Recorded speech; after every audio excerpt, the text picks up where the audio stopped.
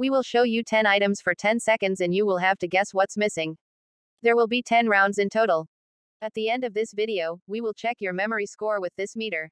Make sure you keep a count and your score too.